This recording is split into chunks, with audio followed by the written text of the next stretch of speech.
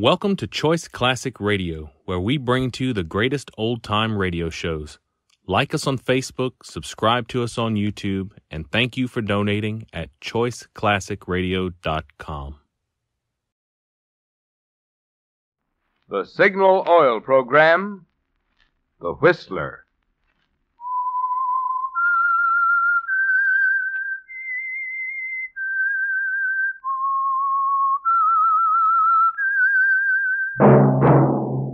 That whistle is your signal for the Signal Oil Program, The Whistler.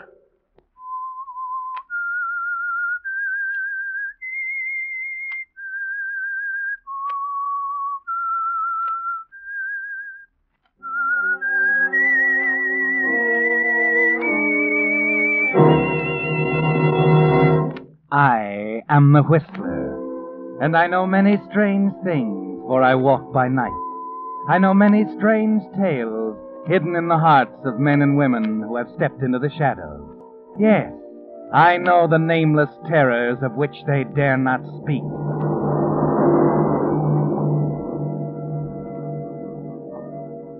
Yes, friends, it's time for the Signal Oil Program, The Whistler. Rated by independent research, the most popular West Coast program in radio history. And Signal gasoline is tops, too, tops in quality. It takes extra quality, you know, to give you extra mileage. And Signal is the famous Go Farther gasoline. So look for the Signal circle sign in yellow and black that identifies friendly dealer-owned Signal service stations from Canada to Mexico. And now the Whistler's strange story. Ambassador of Death.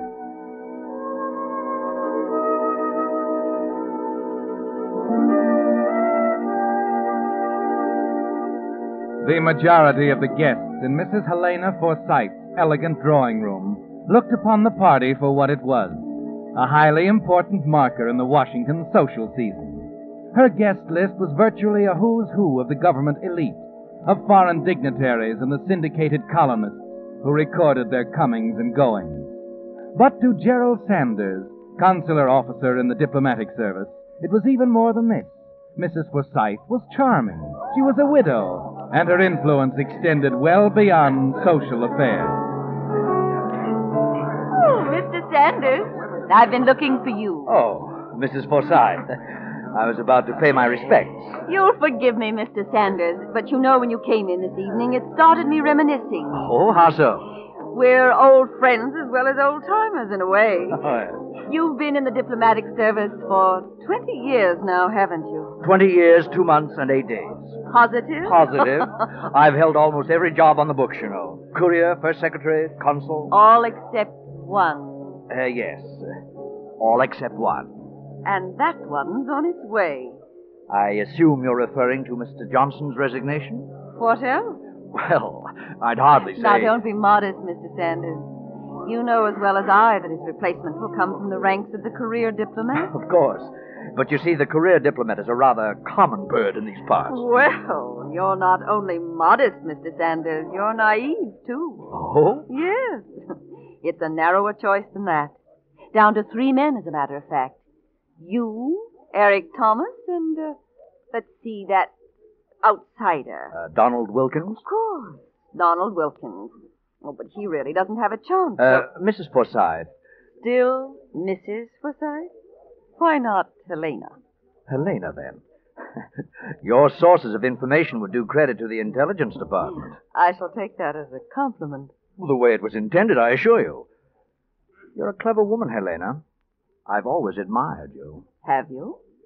Well, I've admired you too, Gerald. Very much. Well, I hadn't realized. Strange, isn't it, that men schooled in the subtleties of diplomatic conversation seldom really understand what a woman has in mind. Helena, But I warn you, Gerald, I'm a conniving woman. How do you mean? Nothing is more important to me than seeing someone I admire and respect successful. Oh? You must get that appointment. You think I have a chance? It's between you and Eric Thomas. I know it.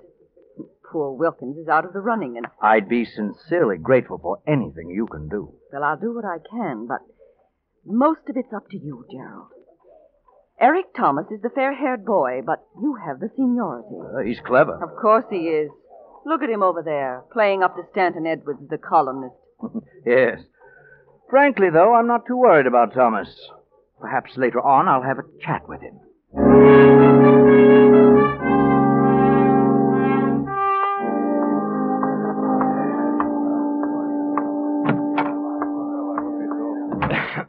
Well, good evening, gentlemen. Well, Gerald, how are you? Excellent, thank you.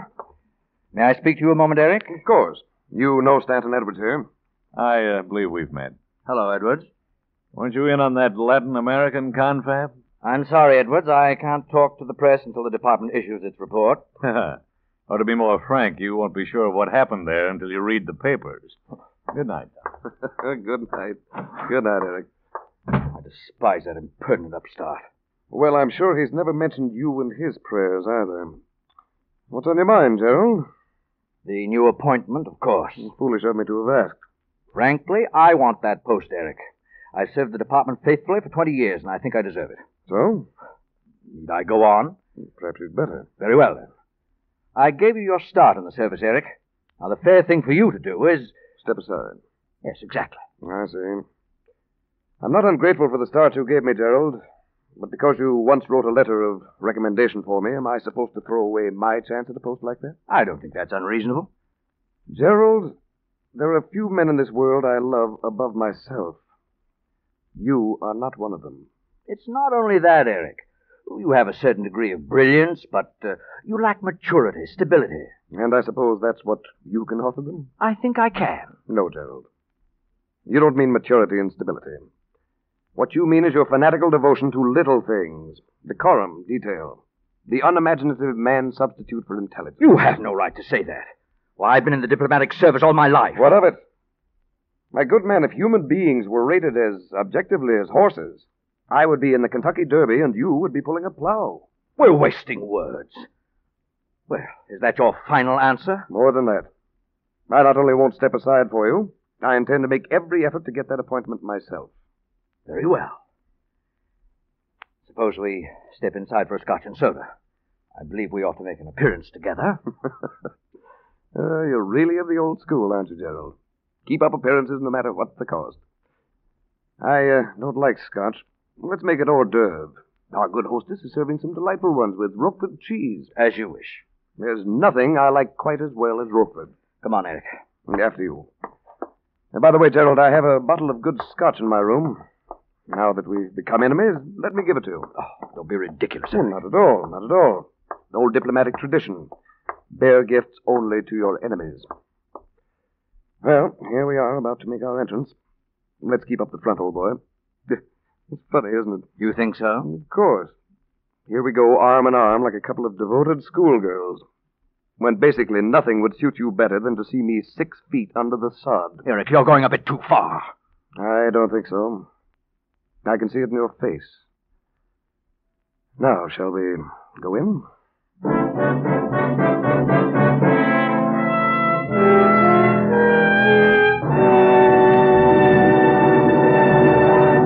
With the prologue of Ambassador of Death, the Signal Oil Company brings you another strange story by The Whistler.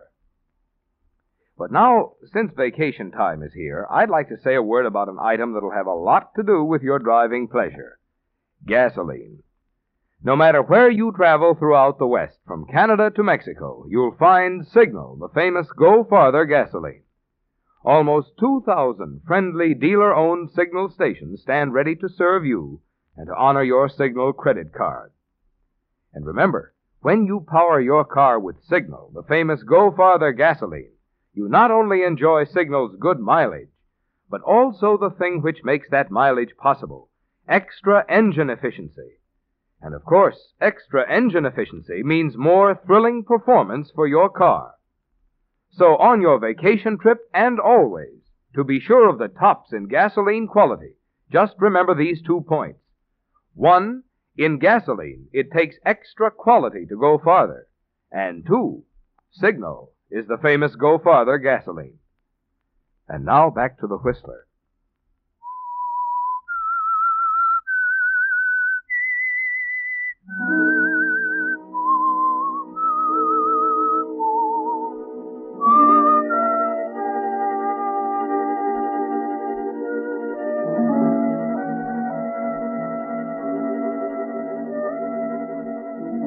So the lines are drawn, aren't they, Gerald? Long after the party's over, you're still raging over the things Eric Thomas said to you. That you were dull, unimaginative, fit to pull a plow. And he was right, wasn't he, Gerald? When he said you'd love to see him under 6 feet of sod. Yes, for the first time in your life, you feel quite capable of killing a man. You're determined now to let nothing stand in the way of that appointment. And during the next week, you do everything possible within the limits of propriety and drop hints to people of influence in and out of the department. Pass subtle, cutting remarks about Thomas where you know they'll be repeated. Then on Thursday, about 10 days before the appointment is to be announced, you discover that Thomas has been working too, in a more effective way. I'm sorry, Gerald. It's right from the chief. But I tell you, it's out of the question, Bailey. I'm not running off to San Francisco at a time like this to speak at a trade convention.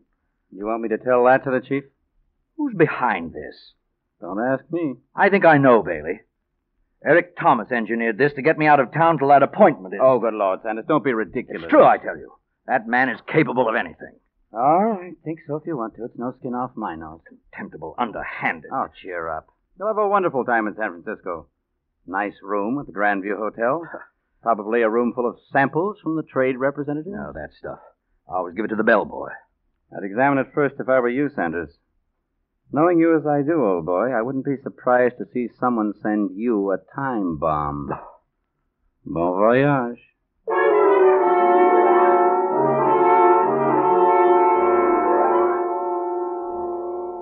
Yes, Gerald. Eric Thomas has been working too. And he has the upper hand now, hasn't he?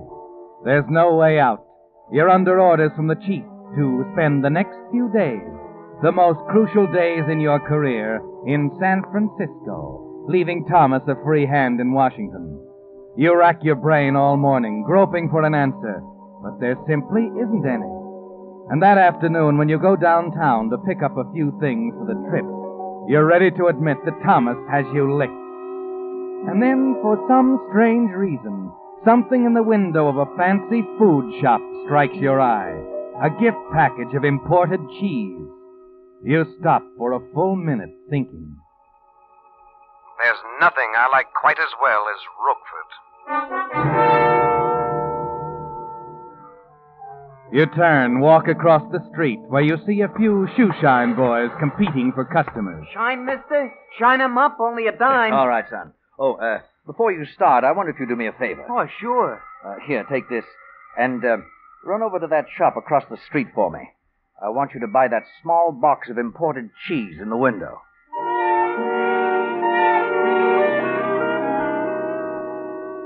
Yes, Gerald, there is a way out. But even here, you can't be entirely original. The solution came from Bailey's casual remark only a few hours ago. Knowing you as I do, old boy, I wouldn't be surprised to see someone send you a time bomb.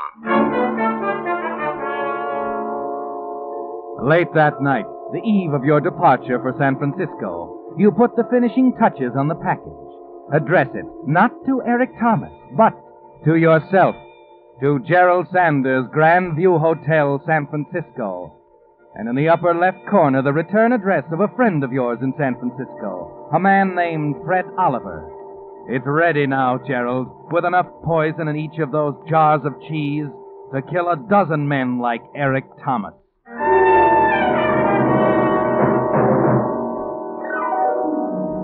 At the plane the next morning, you're greeted by the usual annoying group of reporters. Denver, Salt Lake City, and San Francisco. How about answering a few questions, Mr. Sanders? I'll answer when I'm free to answer, gentlemen. They're giving 2-1 that Eric Thomas will get the nod on the new diplomatic appointment. What about that? No comment. Look this way, Mr. Sanders. Wave your arm. Smile. That's it. Thank you very much, Mr. Sanders. All aboard Flight 27, Flight 27. departing immediately. Sorry, gentlemen, I'm on my way. Now, look, you give us a Don't you understand English, man? I said no comment. Okay, Mr. Sanders. Bon voyage.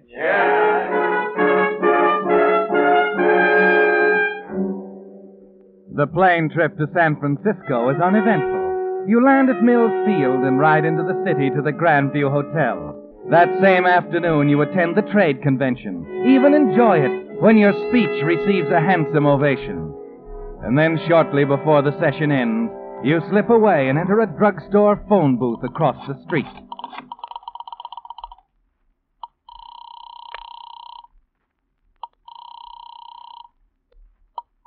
Grandview Hotel. Mr. Gerald Sanders, please. I'll ring his room, sir.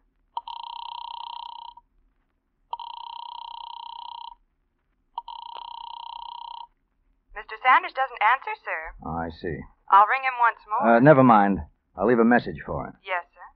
Tell Mr. Sanders that we didn't appreciate that speech he made at the trade convention today. Sir, if it's a personal message, I'm afraid you will have to wait and talk to Mr. Sanders Just himself. put it down, lady. Say that he'd better make a public retraction in time for the morning papers, or else. Oh, but just a moment, please. I'll connect you with our... Now, we'll see what happens. And you don't have to wait long, do you, Gerald? No.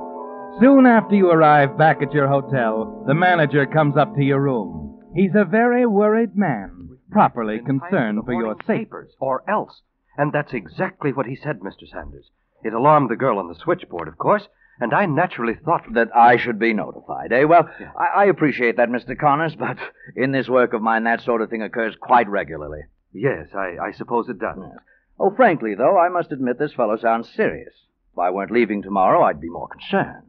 I hope on your next trip out you won't let the incident reflect on us, Mr. Sanders. Oh, no, not at all.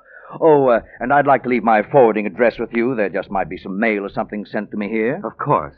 I'll be glad to attend to it myself. Ah, fine. I generally get my mail at my club, the Carlton. That's Gerald Sanders, care of the Carlton Club, Washington 12, D.C.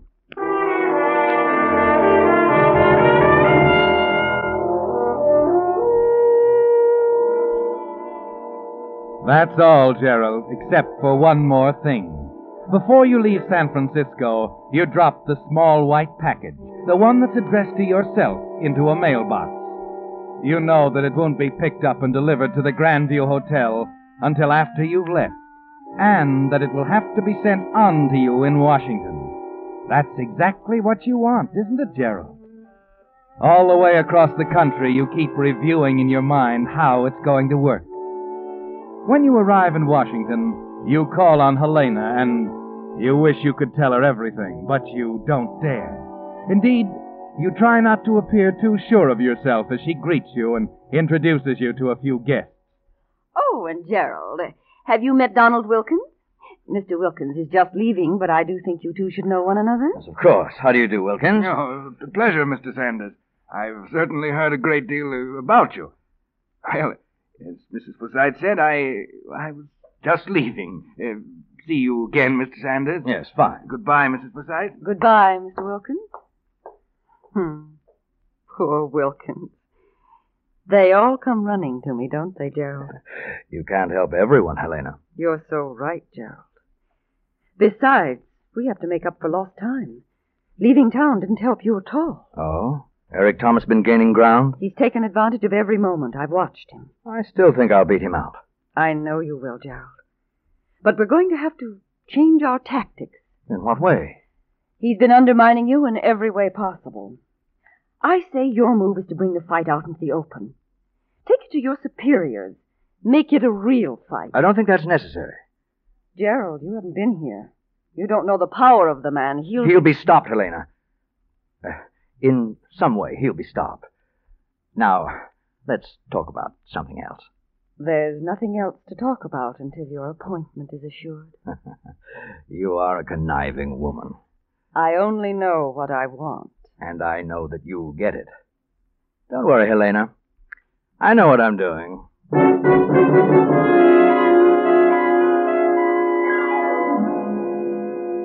Yes, Gerald, you know what you're doing, and it's all working out. On Wednesday, when you arrive at the club, you see Eric Thomas stretched out in front of the fire in the drawing room, as usual.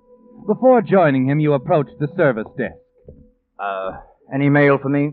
Why, yes, Mr. Sanders. I have a few letters and a package forwarded airmail special delivery from San Francisco. I'll get them for you. Oh, no hurry. Have a page bring them to me in the drawing room, please. Oh, yes, sir. Oh, how are you, Gerald? Good evening. How are you? How was the trip, Sanders? Very fine, thank you, Mason. Good evening. Good evening. Glad to see you again. Well, Mr. Gerald Sanders, how is my dear friend? Come, friend, draw up a chair. Yes. Thank you, Eric. I will. Sit down. Make yourself comfortable. I trust you had a good trip? Oh, excellent. And, in my absence, I trust you've been working hard? Day and night. And not without some little show of success, I assure you. I don't doubt that. Your mail, Mr. Sanders. Oh, yes. Thank you. Yes, sir. Excuse me a moment, Eric. Anytime. Yeah, what's this? Package forwarded airmail from San Francisco. Must have missed me there. Well, Fred Oliver sent me a package of imported cheese. Cheese? To you? Oh, yes. Why couldn't it have been cigars again, or even a crate of oranges? Oh, well, I guess this is just something to give the page boy. Wait a minute, old man. Any Roquefort in there? Huh? Oh, that's right. You do like Roquefort cheese, don't you? Let's have a look. Yes. Yes, there is a jar of it here. Not a very big one, though. Any amount of imported Roquefort will be gratefully received. Here you are. After all, you did give me some scotch. Cast it upon the waters and... Gerald, you are indeed a friend. I'll think of you when I try this with my tea later on. Oh, please do, Eric. I'd like you to be thinking of me.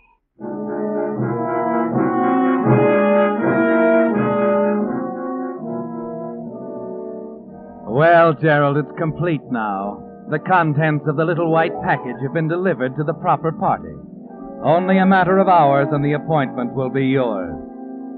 The next morning, you sit down for breakfast in the club restaurant. The waiter brings a paper to your table, spreads it out. It's all there, Gerald, just as you expected. Too bad about Mr. Thomas. He was a fine man. Oh, yes. Shocking thing. Shocking. Well, we never know. Here today, gone tomorrow. What'll it be this morning, Mr. Sanders? Oh, the usual, I guess. Orange juice, bacon and eggs, coffee, perhaps a little buttered toast. Marmalade. You aren't even thinking of what you're saying, are you, Gerald? No. Your mind is busy now framing answers to the questions that you know will come. You can see a police lieutenant fumbling a little at having to ask you questions. And you say, Mr. Sanders, that some unknown person phoned your hotel in San Francisco? That's right, Lieutenant. The hotel manager told me about the call. I didn't think too much about it, but now... You figure he's the one who sent you that poison cheese, huh? Yes. Some way he must have found out the name of a friend of mine and put it down on the return address. That's why you didn't hesitate to hand the package over to Mr. Thomas. Why, certainly. Neither of us had any way of knowing that it was prepared by some maniac. Of course not. You did a perfectly natural thing, Mr. Sanders. A perfectly natural thing. Is your breakfast satisfactory, Mr. Sanders? What? Oh, yes, waiter. Everything is, perfect.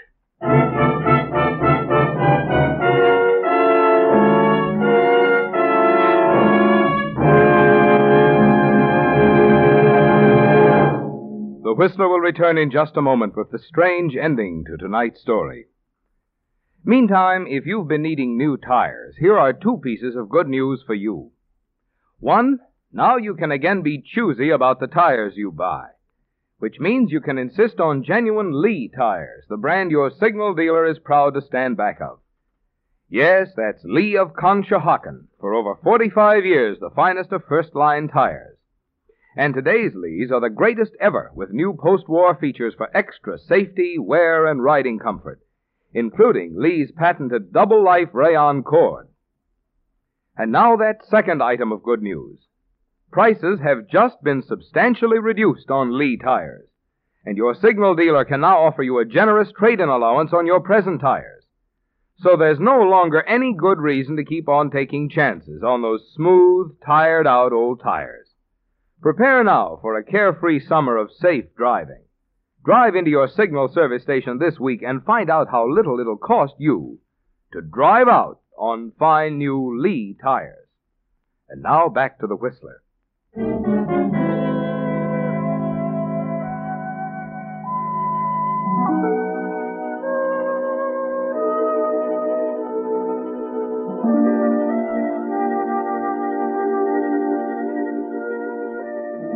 Well, Gerald, the late Eric Thomas was right, wasn't he?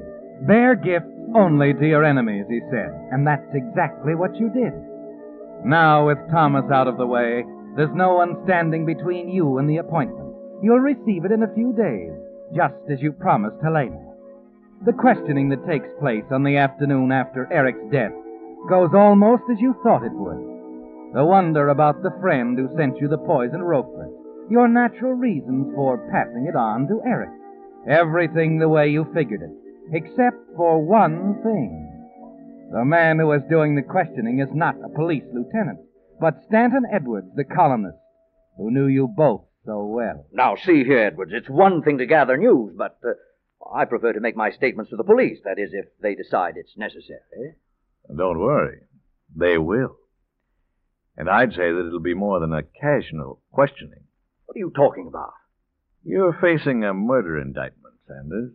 The police have everything they need. Edwards, you're going too far. I'll have you. Know what surprised me is the cleverness of it all. I wouldn't have credited you with that much imagination. Yes, very neat, Sanders. Addressing that poisoned Roquefort to yourself. Are you out of your mind? It was the work of some maniac. Someone who wanted to poison me. Yeah, hardly a maniac, then. Why, I never saw that package before last night. And I won't stand for these accusations. I'll have you know Stop it, Gerald. It won't work. You see, I remembered your picture in the paper. I have an excellent memory for people I dislike. My picture? At the airport last week when you left for San Francisco. You were standing outside the plane waving your right hand. In your left, you were carrying an overnight bag and a small white package. Huh? Now, I could see the package quite clearly. You had a finger hooked through the string. Why, yes, of course. It was a box of candy, a gift for a friend. No, Sanders. I ran down the negative on that picture. It was quite sharp, especially in the enlargement we made up for the police. The printing on your gift box came out nice and large and clear. You're lying. No. The picture showed that the printing read, "To Mr. Gerald Sanders, Grandview Hotel, San Francisco, California." That picture was taken here at the airport. And that means you wrapped that package and addressed it to yourself before you left Washington. No, it's not true. Oh, yes, it is. And the really horrible thing about it, Sanders, is that it was all so unnecessary. You shouldn't have been so naive about Mrs. Helena Forsythe. Leave Helena out of this. Too bad you didn't, old boy. You fell right into line for her. What do you mean? Oh, it's a shame to tell you this now, Sanders. But you weren't the only one she worked on. She was driving Thomas, too. That was her little plan. Plan for what, Edwards? What did she want? She wanted to split things up and create two warring camps in the department. You on one side, Thomas on the other. But why? To make room for her boy, of course. The man she really wanted to see appointed. Donald Wilkins. They announced his appointment this morning.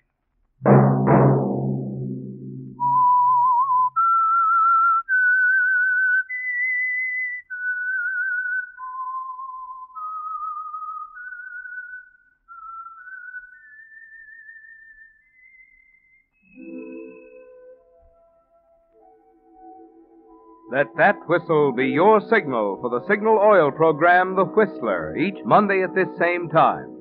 Brought to you by the Signal Oil Company, marketers of Signal gasoline and motor oil and fine quality automotive accessories. Signal has asked me to remind you, to get the most driving pleasure, drive at sensible speeds, be courteous, and obey traffic regulations. It may save a life, possibly your own.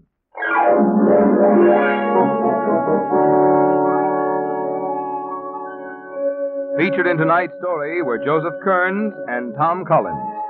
The Whistler was produced by George W. Allen with story by Meyer Dolinsky, music by Wilbur Hatch, and was transmitted to our troops overseas by the Armed Forces Radio Service. This is CBS, the Columbia Broadcasting System.